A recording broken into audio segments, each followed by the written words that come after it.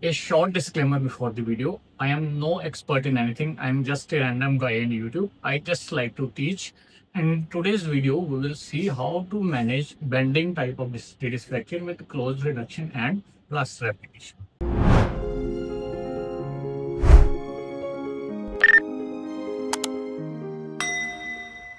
And this is a classical distal radius bending fracture, also known as the Colles fracture, with classical deformities of shortening, radial displacement, radial tilt, dorsal displacement, dorsal tilt, and supination of the distal fragment. Now we will see how to do closed reduction and plaster application. To do it, we are first giving linear traction. It's a Colles fracture.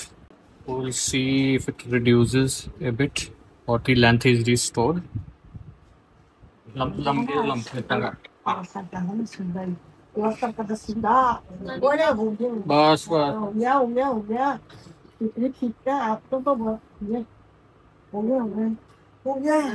नहीं हुआ अभी.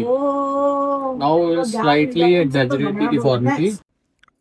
After exaggerating, we will reduce the deformity like this: volar force, and then ulnar deviate, and then pronate.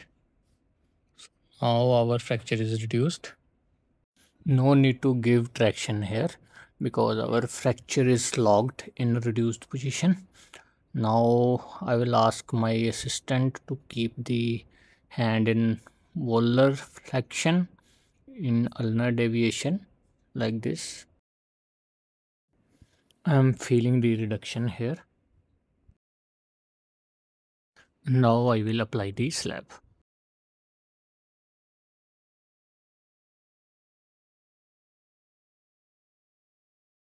So I'm feeling the knuckles here. This is the knuckles. I will keep it just proximal to the knuckles. Now flex it as much as you can.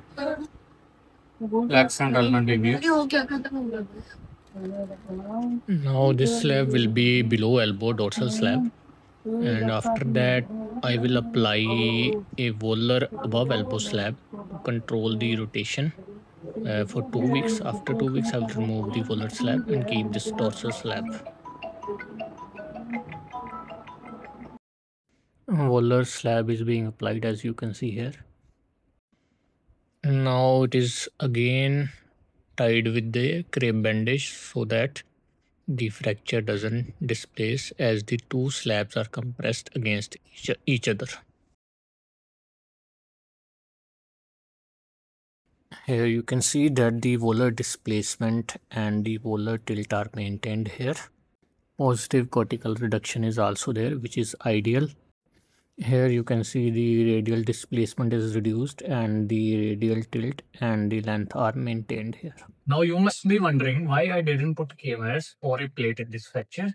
Why I didn't apply a cast instead of the slab. Can all these distal radius fractures be managed like this? And how can we manage different type of distal radius fractures? So all these things we will see in my next video. So hope you like this video. Kindly like, subscribe and share, and see you next video.